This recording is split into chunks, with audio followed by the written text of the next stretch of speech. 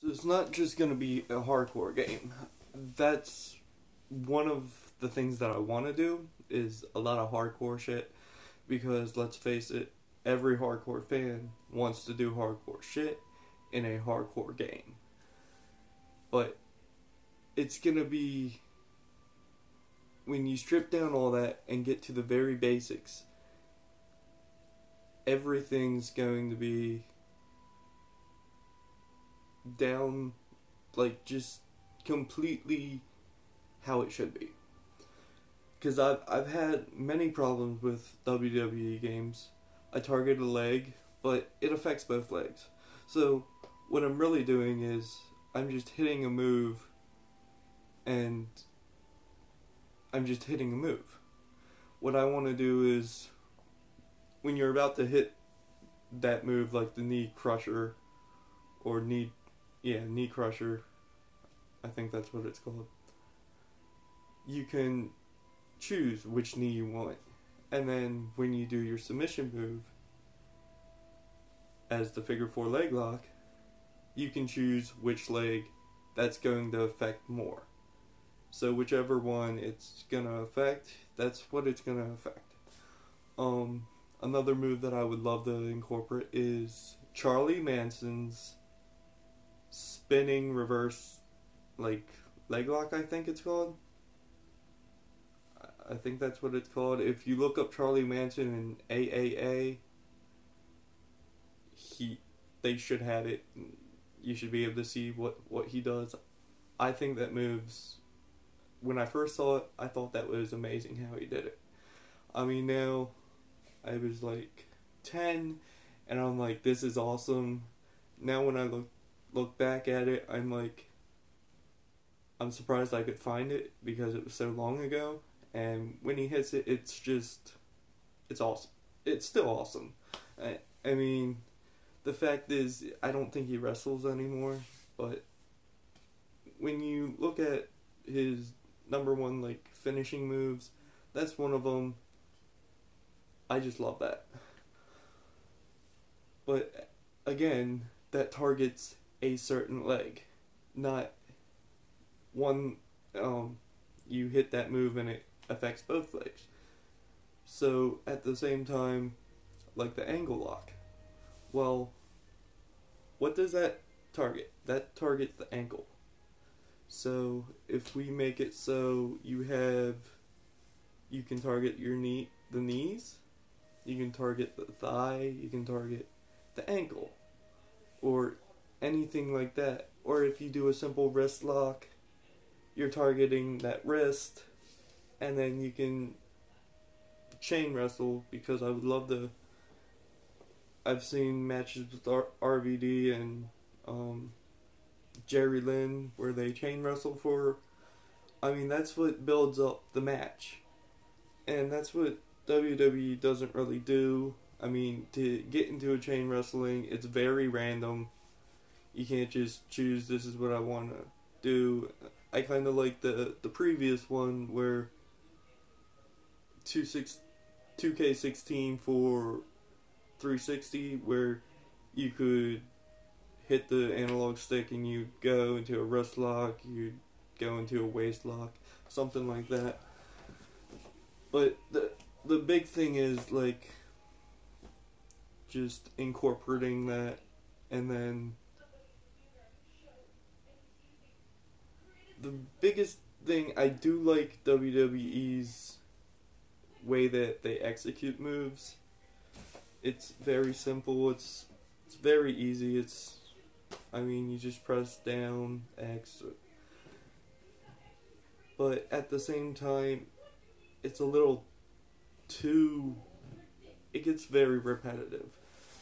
I've been playing games for a very long time, and my favorite, besides No Mercy, which for the time it was made was one of a kind. I mean, you can't find a better game like that, and that's the sad part. SmackDown Here Comes the Pain comes in first in my opinion, because that's the first game I ever played. Sadly, I mean, if I played No Mercy, that would have probably been the first game on my list. But SmackDown Here Comes the Pain, just the amount of moves that you could do at that time, and just the straight fun. I mean, you could go into a helicopter and jump off.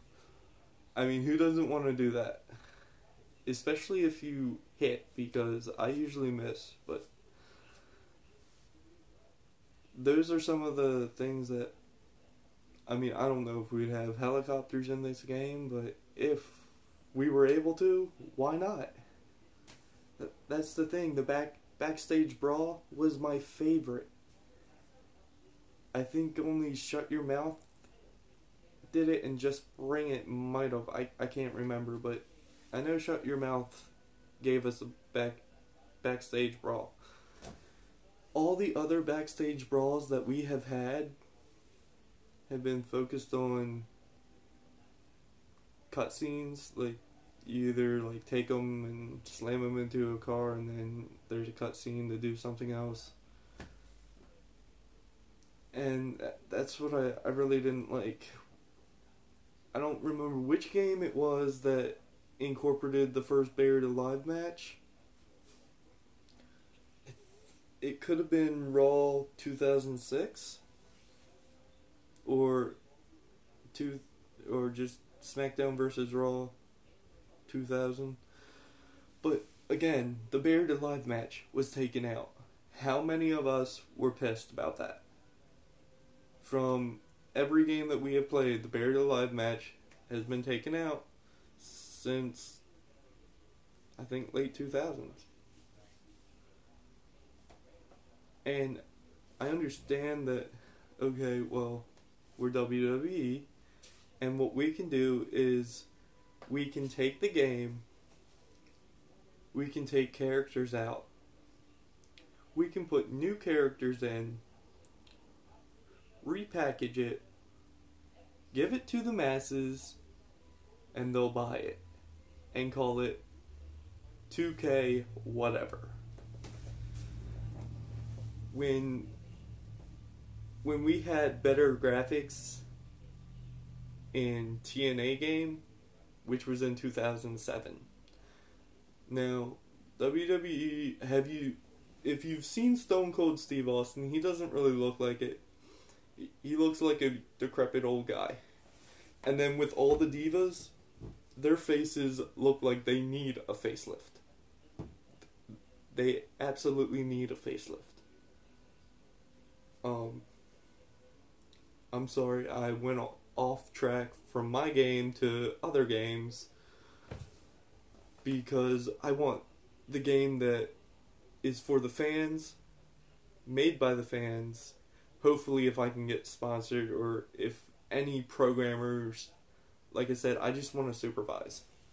That's all I want to do. I want to be the tester. I want to supervise. I want to make sure that this game is the best that it could ever be. And I don't care about money.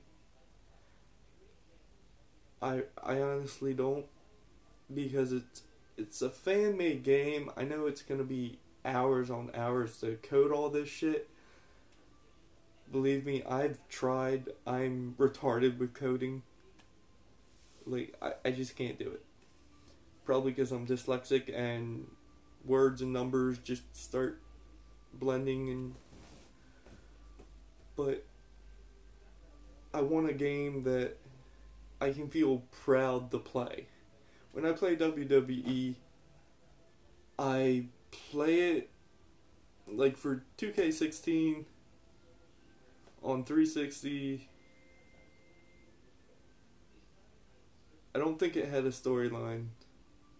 2K15 did. I played that through. I actually enjoyed the story. I mean, yeah, you got to be Stone Cold. You got to be him during his ECW years. You got to... But then 2K16, like for 360, I don't know how many other people had this glitch, but when you played Universe mode, it would just freeze. Kind of pissed me off. I went through 4 or 5 games at GameStop, and then I just decided, well, every game's glitching. There's no point to go back to GameStop because it's a drive and don't feel like doing that. And now I have a GameStop like right around the corner, but it's still the fact that if every game that I get, and I checked, there's no scratches. The game malfunctioned when they were making it. They did not bother to fix it. They only fixed it for the PS4, if they fixed it, because I didn't play it for that. After I bought it for 360 and it was pretty much unplayable, I said screw it, and I just waited to get 2K17 on PS4. So again, I'm playing 2K17 and I'm bored. And that's the big problem. I'm just getting really bored with the same repetitive crap that they keep shoveling off to us. And this video is going to end, and I hope if anybody likes to listen to me rant and talk about crap, please stay tuned for the next one, because it's going to take like 13 minutes for this to upload, and I'll be doing a new one. Alright, bye.